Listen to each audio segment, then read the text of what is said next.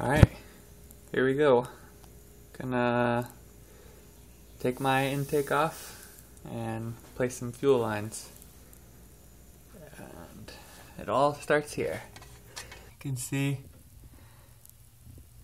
how gross it is in there. I'll get this all pulled off and do a side-by-side comparison. But get this out of the way. Take this off. I guess take my EGR valve. Or this is my EGR valve, this is my CDR valve. Take the CDR valve off. So get cracking. So I got the bracket off that goes from, see if you can see it here, these two bolts over to here. And of course, like everything, I take off a little bit rusty. I think I may end up just sanding and painting all day today. But anyways, disconnected the CDR valve and it's a little gummy. Not gummy, but it's got oil in it.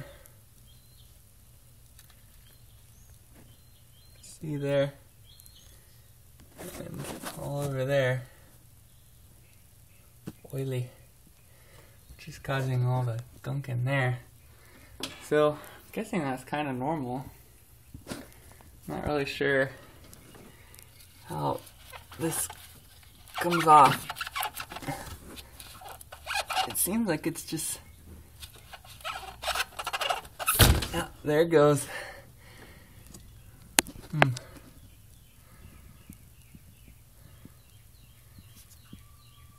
Yummy. Interesting. Almost looks like there's steel wool up in there.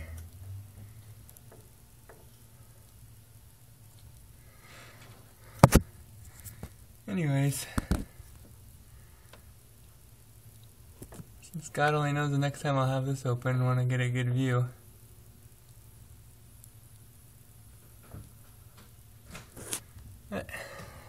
There you have it.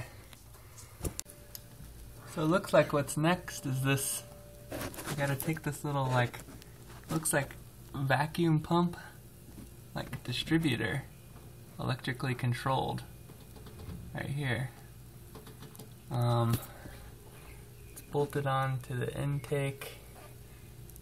You can see it right through there. There's a bolt there and there's a bolt there. So, gotta get that off. The other truck didn't have that. Wondering, once again, if it's more emissions crap, since mine's only a 1500. So, I gotta get that out of the way. So what I ended up doing was just zip tying this little distributor up here so it's out of the way, so I can get to this bolt and this bolt back here. So I have to remove this bracket, and then the wires that were connected up to it, I'm just gonna push those out of the way for now. But at least that zip tie will hold it up out of my way so I can work. So, wondering how good that little vertical hose is. Looks pretty cracked. Pretty cracked. Yeah.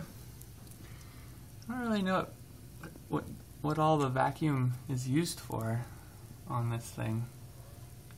I mean, I know it controls the EGR valve, but other than that, no idea. Alright, so to get that bracket off, it's connected here and here, I had to actually completely disconnect this little, looks like a distributor or something, right there. I had to take this guy off. He's connected two bolts, one on either side on the bottom there. So now he's free.